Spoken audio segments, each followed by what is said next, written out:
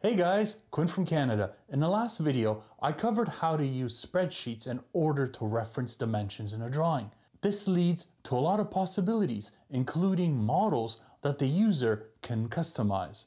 So in this tutorial, I want to show you how to take that user input and essentially filter it to prevent the user from dealing harm to the model itself. Grab a beverage, come join me at the computer. Alright guys, let's start out by creating a new project.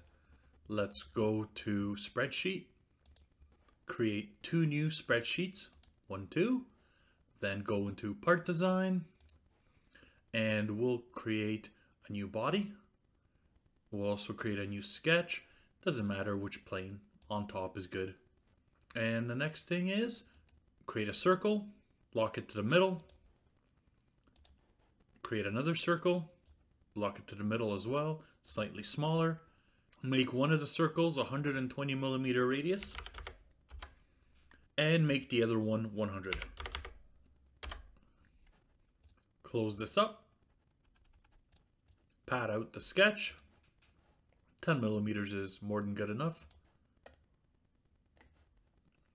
Click on the top edge, create a sketch, and right over here, create a circle. For now, let's just give it a radius of 5, and we'll give it a horizontal constraint from here to here of 110. That way we're right in the middle. Close this out and make an extruded cut. And we'll go through all. Okay, so that's the hard part done. Open up your first spreadsheet. Open up your second spreadsheet, go over here, close up your start page, click on your model, and now go to Window, Tile. Just a reminder, whatever one you selected first will appear here, and then the second and third one will tile respectively. So now what I want to do is set up one of these spreadsheets to be a user input. So let's click on the top spreadsheet right here, right click and just go to Rename. And we'll call it user input. The second one here, let's click on it, rename, and we'll change it to math. So now what I want to do in my math, let's set up two parameters. So we'll set up bolt hole diameter. So the next one, we'll put it down a little bit and we'll call this one number of bolts. Now let's go to user input. And we'll set up the same one here, bolt hole diameter, and we'll set up number of bolts. We'll create an alias. So the quickest way to do that, double click, Control C, click here, paste it right there, hit enter, go down here, copy this guy, click here, paste, and enter. And if they've gone yellow, you know that it took. We'll do the same up here in our math.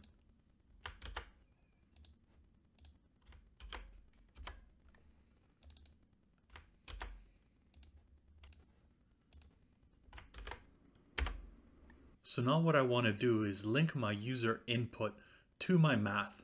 So I could just do this by clicking here and saying equals, and I can use either spreadsheet 1, because that was the original name of this guy, or I can just use user input. If you're using the name user input, you will have these brackets around it. That signifies that you're looking for a name. So I'll say user input, bolt diameter, click it there, and I'll do the same one for here.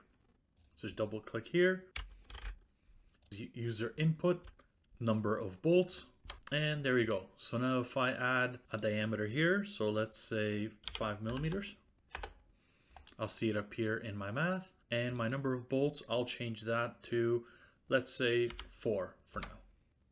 So I want to go back to my pocket sketch here, and I want to edit it to change this radius here to a diameter. So I'll just delete that, change it to a diameter, and I want to link this to my math. Change it to math dot bolt hole diameter. And there we go. We got 5 millimeters. So now if I close this up, I can just change it in my user input. Let's say 10 millimeters. And I'll see it update on my sketch. So the reason I want to do this with 2 spreadsheets is because we're going to add some processing on this one. So we're going to take the raw user input here. We're going to see if it matches our criteria. And then we're going to update it. So the first criteria that we want to block off is, of course, the minimum size. Because you know some users just going to go in here and say -1 millimeter. Now notice how when I change it to -1 millimeter, the justification changed to the left side from the right side. Well, that means it thinks it's text. So take out the unit of measure to really make it -1. So you'll notice that this hole hasn't changed here and our sketch is now faulted out. That's a bad time. Let's fix that up. Now, the first thing I'll do is I'll move this number here again.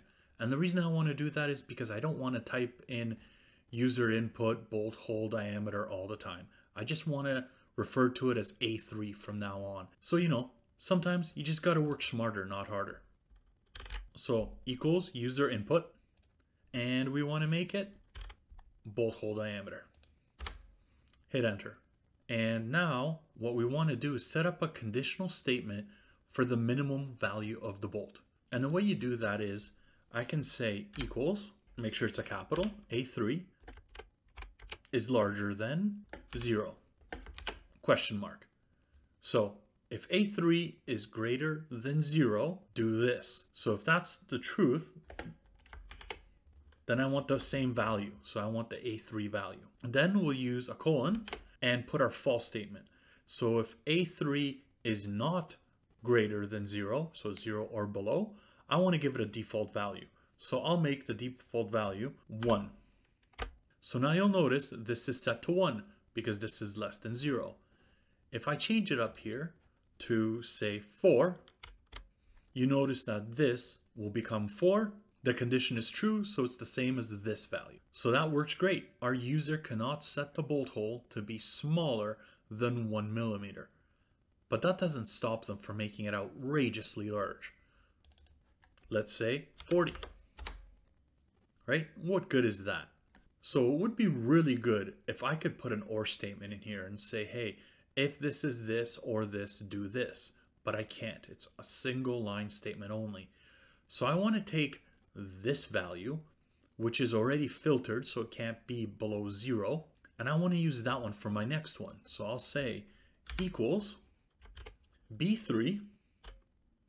And I want to give it a minimum value. So I'll say less than or equal to 10, question mark. And if that's true, I want to keep it. So I'll say same value, B3. If it's large, colon. And if it's larger, let's make it 10. So now watch what happens when I change the input here.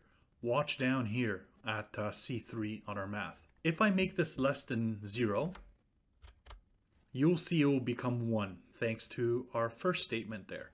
If I try to make this more than 10, so let's say 11, it will make it 10 because that's our maximum thanks to this guy here. So now I want to go back and change this guy here to be this value, which will always be within our range. And now we can play with this as often as we like, and we'll see it change on the model, and we'll never have a model where the hole is way too big or too small. So let's set this back to 8, and let's move on to our next item here. Certain commands in FreeCAD require whole numbers. A good example is the polar array. So let's just polar our pocket right here. Click here, click up here, and under occurrences, let's make them math dot number of bolts. So now you can tell that we have 4 bolts. If I change that to 8, we'll see more show up. But if I change this to say 3.5, well, look, it's going to move up. It's going to make it 4. If I make it 8.2, it's going to change it to to only display 8. Now that's pretty smart, but it could lead us to problems whenever we have calculations, because I might be using 8.2 in my calculation, but I have 8 elements here. So how do we essentially round these numbers? Well, there's an actual command for that, which is pretty helpful, and it's called ceil. So the command is equals ceil, and in this case, I'm just going to give it a 8. Hit enter, and of course it's going to show up red because I have no value here. For the value here, all I want to do is go equals user input dot number of bolts. Hit enter, and look what happens. Ceil rounds it off to 9. If I change this to 6.2, it will go to 7. It will go to the next integer past the one that we're at now. If I make it 6 on the dot, it will stay as 6. So that's another way that you could ensure that you're restricting down to whole numbers. And in this case, just like last time, I'll come back up here and I'll change this to say equals B8. So now as I change this value here, 9, it will take it, 9.2, it will round it up to 10. All right, guys, that's it. Let me know what you thought. Is this a good idea? Are these practices you're going to start using? Do you think they're not useful? All comments are welcome down below.